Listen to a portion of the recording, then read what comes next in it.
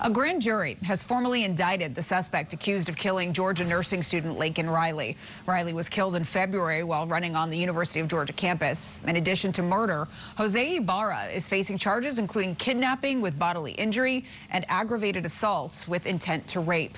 The indictment also alleges he was looking into the dorm window of a second woman on the same day he allegedly killed Riley. The case has become the face of immigration reform for many conservatives because of Ibarra's status. He unlawfully entered the United States in 2022 and was allowed to stay.